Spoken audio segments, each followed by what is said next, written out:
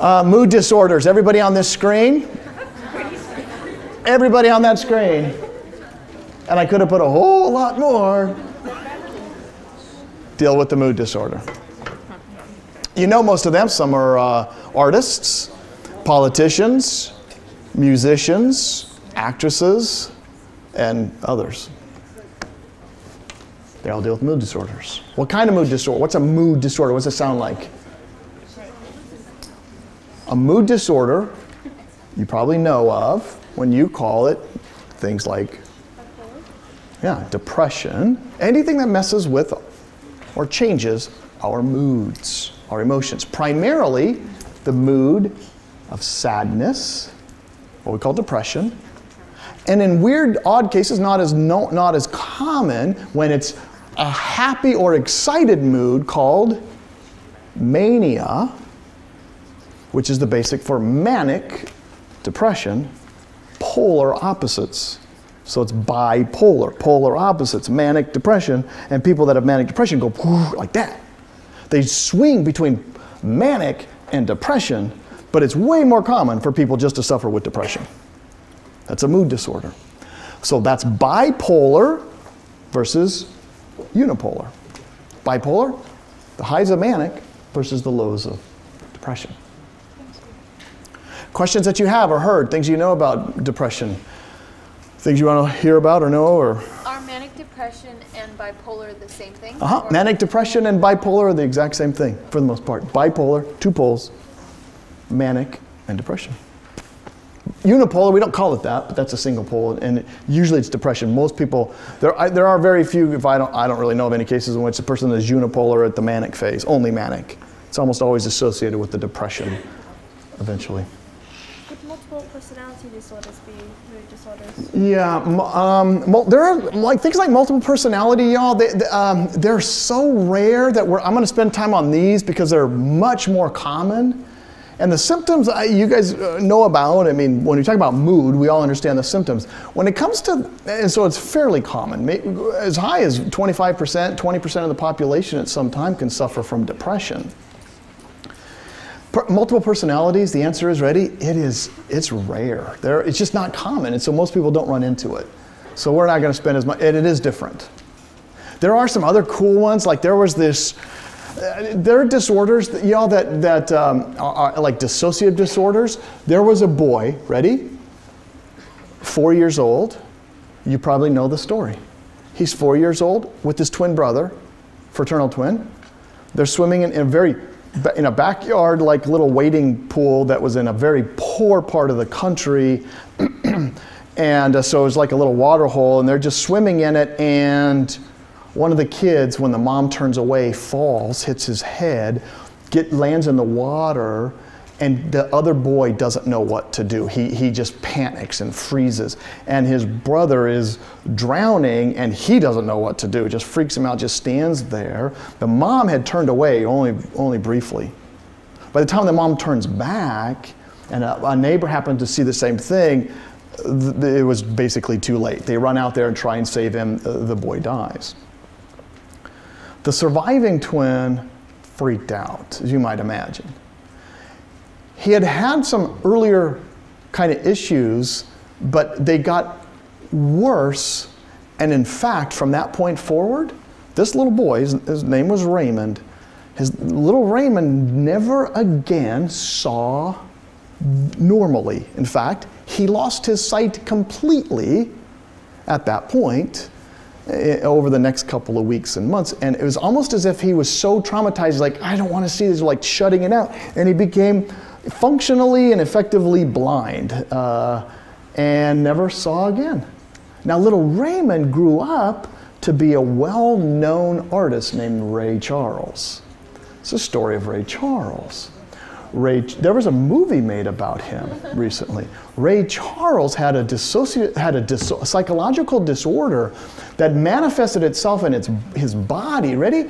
The psychological was so powerful, so strong, the brain didn't know what to do. And in this case, it just said, and it turned off his eyesight. Those are disorders. Now, by the way, that was so long ago, and he didn't get the proper treatment at the time. There is better ways of treating individuals like that today, but he didn't get that. Those are more rare. They're interesting, they're in your textbook. I want you to look at those things, read them. This used to be called a somatoform disorder, something called dissociative disorder like fugue, or well, a lot of different names of different things. So amnesia and ways the brain kind of tries to take care of itself in traumatic situations. These, manic depression and depression, are much more common. By the way, so here's there's nothing to write here, it just goes like this, it just goes up and down, so like this, there's manic, here's normal, here's depressed, and they just go, like this might be in the course of a year. You might have somebody over a week or two, and then they might fall down into deep depression, and then they go live in this kind of in normal existence for a while, and then so you'll see that where someone with depression, they're not going up here. This is a depressive disorder. They're normal for a while, and then they just live in this state of depression. You and I can vary at times like this. Some of us can spend a little bit of time here, or maybe more just like this. And it just simply, it varies over time, but this one is deeper depression, while this one, again, is someone that might have what's called bipolar I disorder. Okay? So in that, let me show you someone in the manic phase that's up in that kind of antsy, kind of almost too energetic phase, if you want. I think her name is Mary.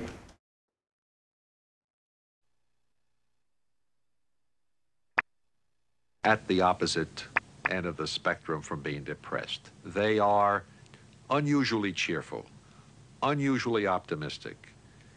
They can become euphoric. They can become so excited about the possibilities in themselves, in their world, that nothing seems impossible. And so they will be extremely talkative, physically active. It's sometimes impossible to interrupt a manic in a talk. They have what we will call a push of speech. So here's Mary, and I want you to read about... It's almost impossible, and sometimes impossible to interrupt. You may have to sort of really tap the patient several times, say, please stop for a minute. Let me try to ask you something else, and they may not be able to stop. What are your ambitions in life? You mean my goals? Yes. I call them goals, you call them ambitions. See, we are two different people. I know what you think. I can reach a man. I can reach a man right now. I'm gonna reach a man. Go ahead. Y'all probably saying, oh, she anxious to be on TV, yeah, which I am. I'm happy because I'm on TV. I always wanted to be on TV on Channel 9. No, Channel 11, because I wake up in the morning, I take them to my school. I always had this program about Speak Up America. Yeah. And I said, oh, man, I'm going to write there. I can do that. Mood disorders are fairly common, not only in this country, but throughout the world. We find very similar kinds of rates. There are some places that have less numbers or smaller numbers of their population struggling or suffering from mood disorders. But on the whole, this seems to strike broadly the human condition.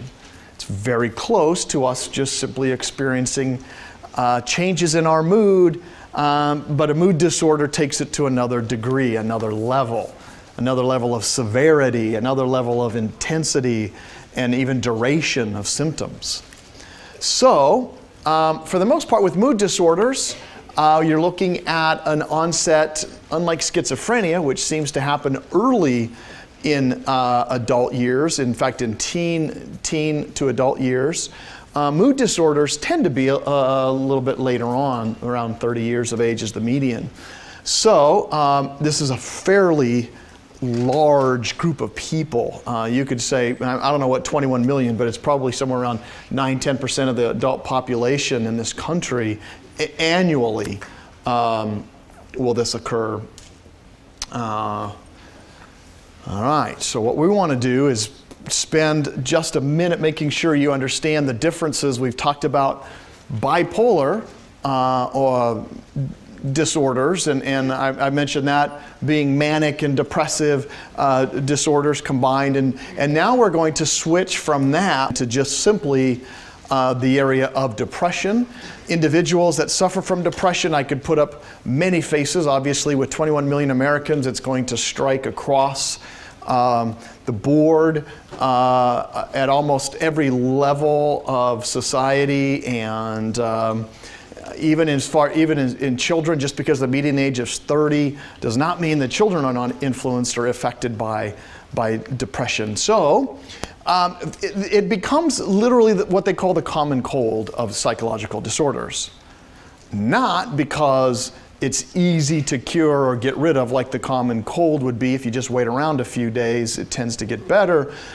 No, instead what that means is among all the psychological disorders, this is the one that more people are prone to or susceptible to something of a psychological disorder. And what that ends up meaning is that there are simply suffering from depression around 15 million US adults. So of the 20 or so that were suffering from a mood disorder, generally a good percentage and the vast majority of those are suffering from depression, about 15 million. And what ends up happening with mood disorders from a psychological standpoint is this very deep and fairly comprehensive overtaking of the person's mood. And so you have people who begin to experience symptoms that we understand, for those who don't suffer from depression, we understand what sadness is. Most of you can list the symptoms of depression. They're similar symptoms to what we all feel. The difference, as I mentioned before, is going to be in the duration of the symptoms and how long and how severe and how intense they are. So it strikes more women, by the way, than men. There is at least indications that more women get diagnosed with depression than men do. But there's some ideas out there that maybe it strikes men and women, major depression, equally, but that women get diagnosed more regularly or frequently because they tend to show up in doctors' offices. It may be that men are not going in and getting help or treatment. In fact, that's probably why men suffer from alcohol use at a much higher rate than women do, and it may be because of self-medication. That is, men are not going in and then instead they're trying other ways or other things, and they're suffering from other disorders. All right, so comorbidity, so suffering from not only depression at the same time, but maybe alcoholism or some things that could be brought together like depression and even anxiety could influence numbers. So in general, women tend to get, again, diagnosed more often, though the numbers aren't quite as disparate as this. They're probably closer together. So let's talk about major depression, and then I want to show you a picture of it because I've had people ask, you know, when do you know this is something that's a disorder? When does sadness become, a deeper disorder? I told you about, when I was sad, when I would leave, when we were engaged and I lived in Colorado and my wife lived in Texas, it would be very hard to leave and I would be sad for a few days. But there's a very big difference between a person who experiences sadness that's pretty regular or what on a normal level versus overwhelming sadness or feelings of worthlessness or guilt or suicidal thoughts. And your textbook does a good job of showing all of these different symptoms that a person with major depressive disorder would feel. So what I'd like to do is show you a person, much like when we talked about someone with obsessive compulsive disorder, and many of us have odd little quirks or weird little things we might do, and then you saw the lady in the video, if you were here, and you saw her experiencing the need to wash her hands and to watch her baby and to set up traps in case somebody came in. And her obsessiveness is at such a higher level, of a greater intensity. And that's the same thing with major depressive disorder. Here's Mary. Mary is indeed suffering from a major depressive disorder. And so you'll be able to see in her these kinds of symptoms to a strong degree. I understand something unusual happened on Thanksgiving. You went home for Thanksgiving. What happened? I couldn't feel anything.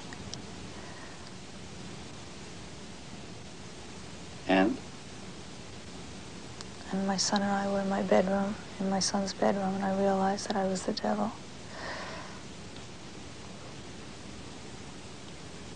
You did what? I realized I was the devil. Can you tell me about that? When you say you were the devil, did you feel something unusual? Like I couldn't get back. Couldn't get back to where? Back from where? From everything I thought I loved. And I realized I probably didn't love anything, ever. One of the unfortunate features of the word depression is it refers both to a normal experience of everyday life and to a disease. And the differences are several. First, the disease occurs as a syndrome. That means that there are a lot of other symptoms that go along with it. In addition, the sadness, the blueness, the melancholy of depression has an interesting specific quality. People who have the depressive illness will not experience pleasure. They will lose interest in things. Life is gray and boring and dull and weary, which is very different from the pangs of grief. In addition, people have other psychological symptoms and physiological ones as well. Do you feel sad or unhappy? Feel nothing. Do you feel happy?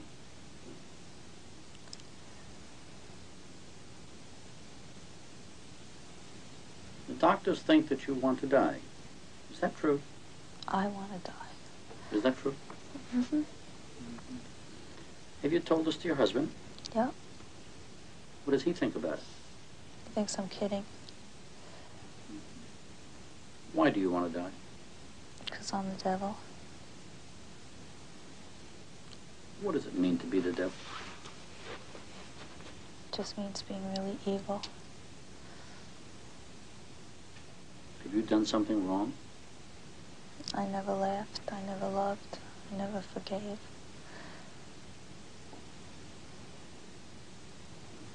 In your whole life, you never laughed or Yeah, loved? I did laugh. I thought I loved. But you don't feel that way now. Okay, so you could see clearly there is a level of severity here that's much different.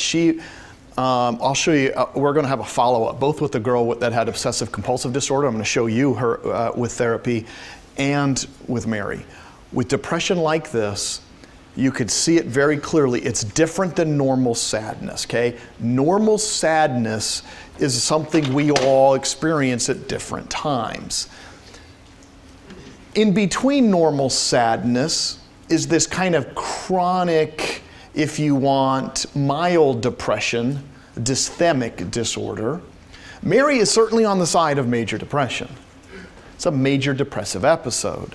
You can see it in her body, you can see it in her language, the way she talks, the way she sees the world, the way she sees herself. She's evil, however she's seeing that.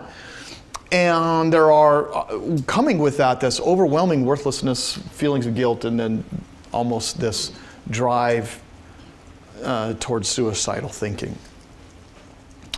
So the difference between these are all just a matter of scale, and people fall in different categories. Now, in order to have dysthymic disorder, you're going to have symptoms of chronic mild depression for at least 2 years as an adult. How long would you have symptoms like Mary's before we would say you meet the criteria for a diagnosis of major depression? One more time, if you have a dysthymic disorder, that is chronic mild depression, you have to have those symptoms. If you're a young person, for about a year. If you're an adult, again, that's why it's called chronic and mild, it's for about 2 years. For Mary, the symptoms like what you saw up there, deep, deep feelings like that, if it lasts longer than 2 weeks, okay? About 2 weeks or so, you'll begin to meet the criteria for major depression. And for many people who experience sadness, it maybe lasts for a couple of days, maybe a week or so, and then it tends to go away. But you could see with Mary that probably isn't going to go away. So that just establishes where we're at with this difference between, you know, on one side the normal sadness and then at the extreme major depressive disorder. All right, any questions? This is pretty well clear, defined and discussed, and you understand most of this from the text. Any questions about depression or things you wonder about or have heard about, things that maybe aren't clear? How can you tell the difference between a psychological disorder and someone being like possessed? Yeah, there is a little bit of spiritual questions that people have, and one of those is, you know, I covered last time, it's the same kind of thing in there when we look at differences between what could very well be psychological, what could very well, in fact, there are different ways to explain it. And so one way, you know, that people try and explain depression, her question was specifically about the spiritual component of this. And so look back at your notes last time, which I covered a little bit of that. When it comes to depression, there's things that people would say, well, some of the key variables are, well, people just have pressures in life. And that seems to explain it. The more pressures, like family and personal or financial difficulties or academic pressures, what we call that is you simply have increased your risk for depression. So as pressures increase, that would be a key variable. Another one is actually where we live. There's what we call seasonal affective disorder rates, that is rates of something called SAD, seasonal affective disorder, that vary depending upon what seems to be sunshine. So in the South, you'll find very few people have something called seasonal affective disorder, depression that comes only during the winter months. Down in states like where we're at, in Southern California or in Florida, but up in the higher latitudes, you could find, you know, higher rates of this. So in Alaska, for example, you might have as many as 10% of the population dealing with seasonal affective disorder. So that could possibly explain some depression. Another explanation or variable that comes into play is genetics. And when you have twins suffering from bipolar disorder, what we call concordance rate is about 80.8 with bipolar disorder, and somewhere around 0.65 for any mood disorder. So you could tell there is some definite genetic component, all right, to depression. And then there might be other ways. For example, another kind of attempt to explain depression could very well be not only where we live, genetics, or even the pressures of life. You don't have to know the numbers for genetics. It's just an example of how we explore this. Another one is how we think. And some have been looking at different ways that people who suffer from depression, how their thinking gets thrown off a little bit. More negative perceptions, more self-defeating beliefs. And these could very well influence or make stronger these feelings of depression. So the symptoms can get worse, and then now people begin to have self-defeating beliefs, and these perceptions start to feed off of each other. And now people are more prone then to these symptoms lasting longer. So somebody from a cognitive learning perspective would say, well, one explanation for depression is that we don't evaluate things correctly, or we see it wrong, or we focus on mistakes and not successes when someone's depressed, or they might compare themselves unfavorably with other people. So just as some examples of the way in which some negative thinking or negative beliefs come into play with this disorder. All right. Depression, bottom line, widespread, the most common of the mood disorders.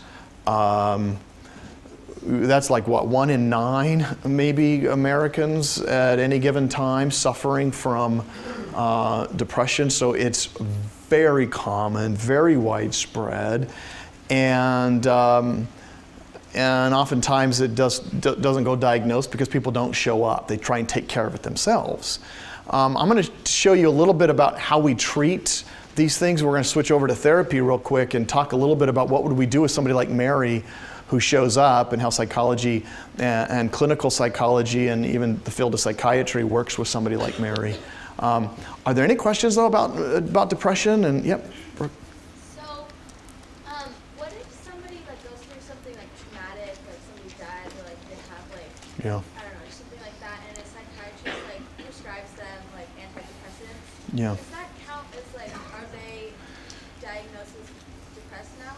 That's a good question. So there are some times when a person experiences a trauma in life, something happens, that triggers some sort of, what could be diagnosed as maybe an extreme sadness, and then they take an antidepressant. Yeah, what it is, it's a type of, and so I'm giving you the broadest category of what depression would be, but there are specific subsets. So depression induced by, let's say, a traumatic event could be treated that way for a little while, and then the treatment might go away as the person, starts to get over, let's say, whatever the trauma was, or a grief process starts to play out. And but that's not uncommon, and it's just it would be another way and another type of depression that's caused by something like an event like that. Yeah. How come some people with depression feel like physical aches and pains? Yeah, there are physical symptoms that come along with depression, and so you might have somebody that you know that suffers or struggles with this, and they're going to report. Very commonly, they'll report things like physical, like they just don't want to get out of bed, but they also hurt or ache, and some of that it seems to be, again, part of the combination of the physical that's being influenced by the psychological. So it is fairly common to have physical symptoms associated with these things as well. And why, again, there's a lot of unknowns and uncertainties, but it's just part of this and not that uncommon. Biola University offers a variety of biblically centered degree programs, ranging from business to ministry to the arts and sciences. Visit biola.edu to find out how Biola could make a difference in your life.